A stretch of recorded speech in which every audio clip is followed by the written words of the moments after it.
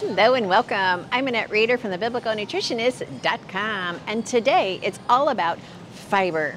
Without fiber, you don't move. Without fiber, you cannot have a BM day, and I am going to totally explain that at the end, and it may not be what you're thinking.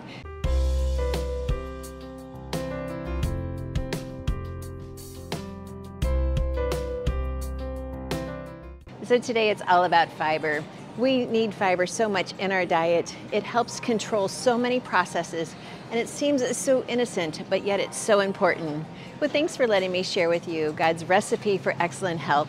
As the biblical nutritionist, as your personal nutritionist, it is always my joy and honor to come to you and to teach you whatever I can that God has put on my heart.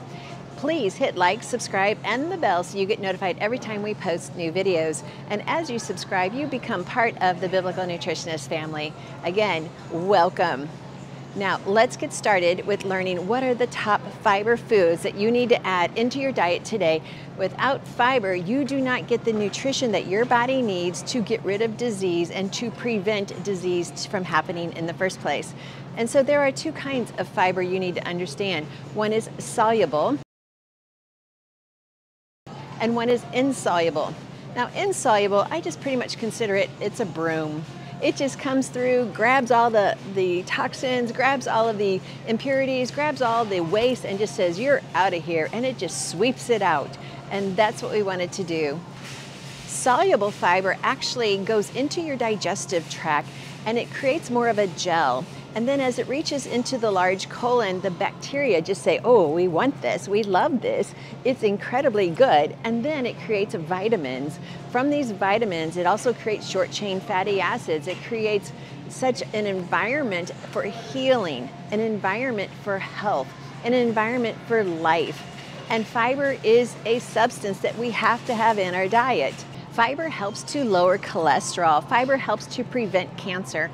When we talk about my husband's testimony, or as we call it, our tastimony, when we just increased his fiber up to 50 grams, and we did it through the Daniel fast, he was able to lower his cholesterol from 300 down to 140, and that was just in 30 days. Now, he did exercise, and we changed the diet, but the fiber was the most important thing that we did. We focused on fiber.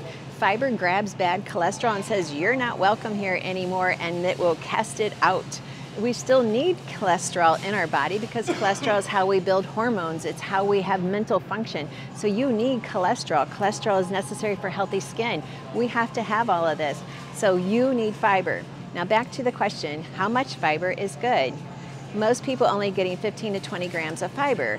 And when parents come to me and they say, well, my pediatrician said it's okay for my child to only go to the bathroom every 4 to 5 days, I say no. So that's 4 to 5 days of waste, 4 to 5 days of toxins just sitting there.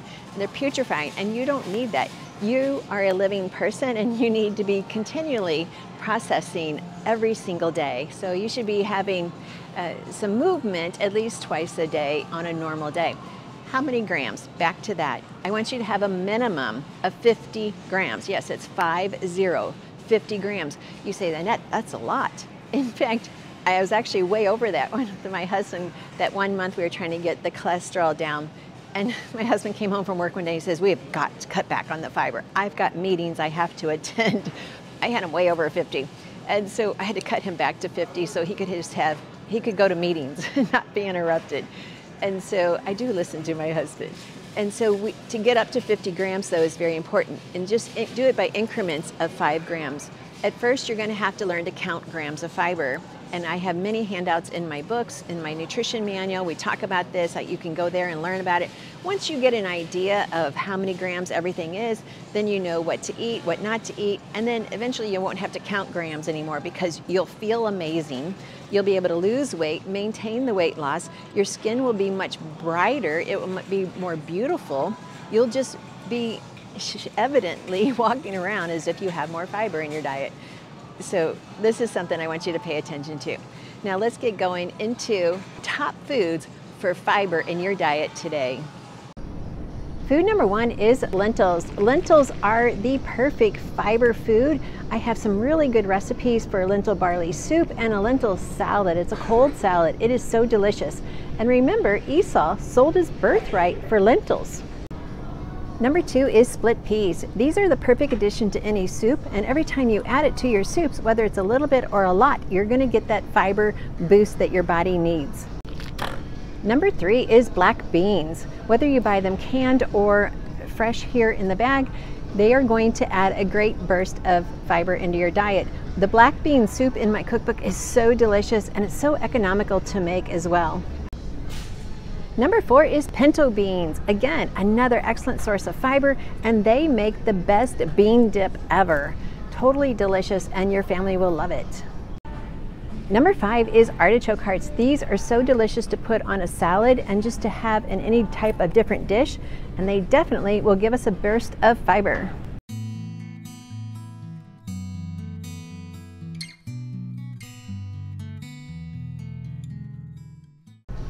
Number 6 is kidney beans. Totally put these in my chili or in my zesty wild beans and rice salad. Oh, it is such a favorite when I take it to different events. Number 7 is chickpeas, also known as garbanzo beans. Just putting these as a topping on your salad gives you the perfect protein and, of course, fiber.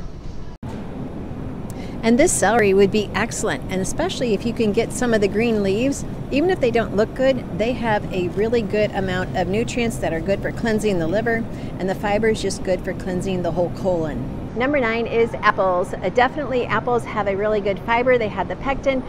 1 apple a day definitely does keep the doctor away. What it does in your microbiome and what it does for your hormones makes for a very sweet and crispy day.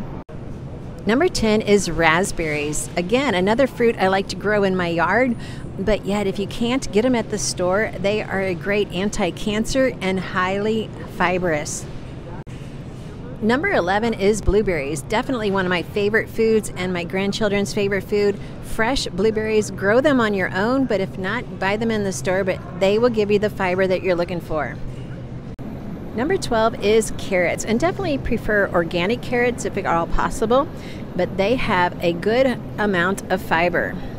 Well, number 13 is popcorn, and look at this product here. It's organic, which is very necessary. It must be organic popcorn, and then it's using ghee to produce it, and so that would be an excellent product to try. Definitely organic, and then you can even pop it yourself. That's what I do. I buy 25 pounds of popcorn granules, and then we just pop them whenever we are ready for a snack. Number 14 is oranges. So not only do they give you fiber, even more than you might suspect, but the vitamin C with the fiber is just a double healing. Now, number 15 is kale, and yes, eating it like this is good, but making kale chips is even more delicious, and you get that crunch of a chip, and you get the nutrition and the fiber of the kale. Number 16 is Brussels sprouts. I like to just roast them, cut them in half, toss them with a little bit of olive oil, and roast them, but I also like to just shred them raw and put them straight into a salad. It is so delicious, especially with cranberries.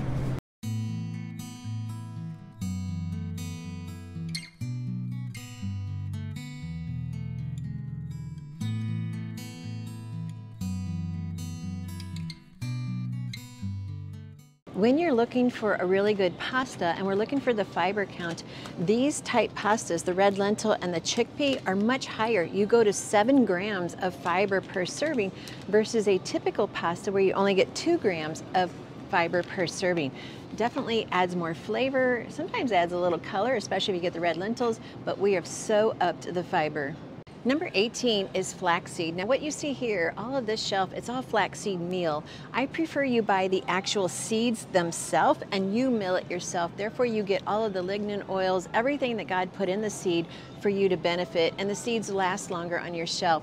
If you buy the flaxseed meal, it will give you the fiber though. So it's okay to buy this for the fiber benefit, but make sure you refrigerate this because it's now an opened seed. And so this is number 18. Flaxseed works really well for balancing hormones, especially women who are going through menopause and hot flashes. It totally works. Babies who are having trouble passing stool, the moms need to have flaxseed in their diet, but also once a child starts eating, having any type of food, they can have flaxseed in that early food introduction. And number 19 is chia seeds. These are so delicious. They have your omega-3s, they have the fiber, they can make the best pudding, the best breakfast oatmeal, and yet you're adding fiber at the same time. What a great way to just boost that fiber count and enjoy the flavor as well. Number 20 is the ancient grain of quinoa. Quinoa, well, we used to call it quinoa before we learned how to say it appropriately.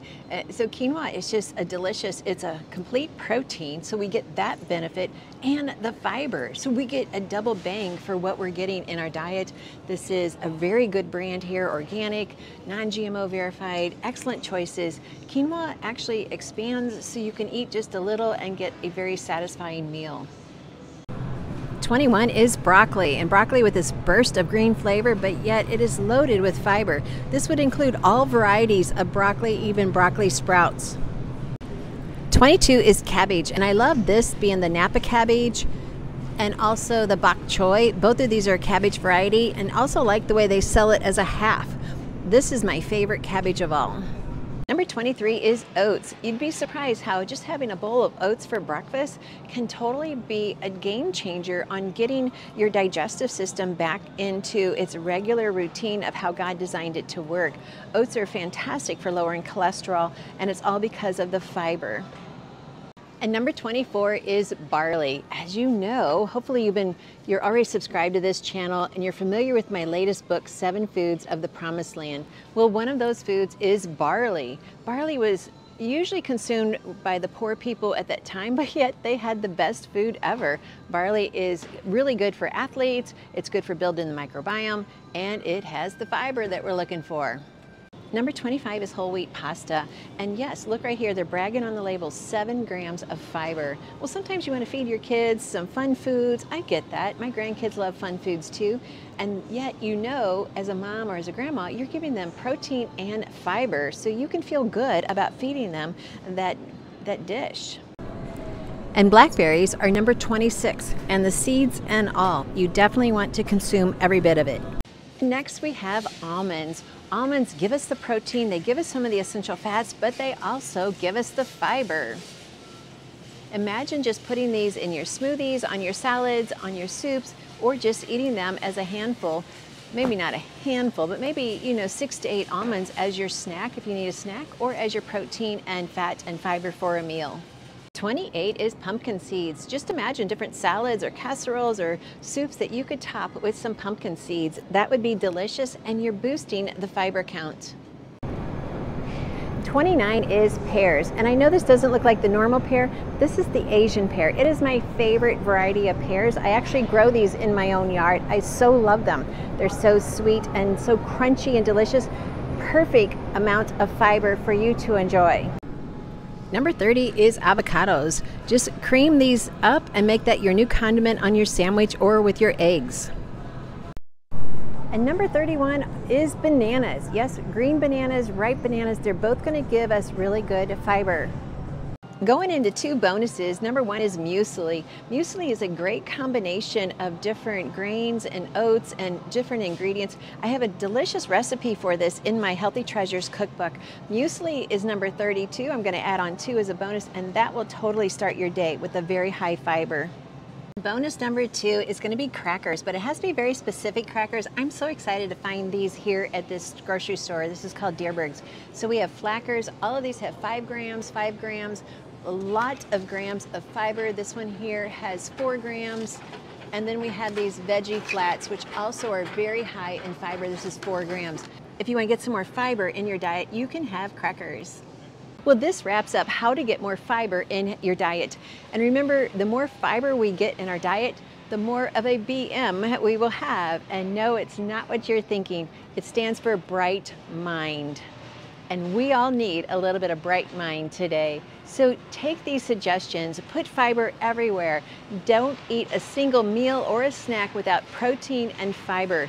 You need it, your brain needs it, your gut needs it. And when your gut says thank you, it says thank you with beautiful skin, a bright mind. Remember, we want to have a BM every day, and just overall longevity and vigor. That's what you're going to get when you have fiber. Thanks for letting me share this with you and sharing God's recipe for excellent health. And remember, The main ingredient that I want to teach you is how much God loves you. No matter what's going on in our world today, God is there for you. No matter what's going on with your health, with your marriage, with your finances, God already has a plan and He wants to be there for you. He just asks you to accept Him as your Savior, and then you will experience that peace that He promises. Thanks for watching.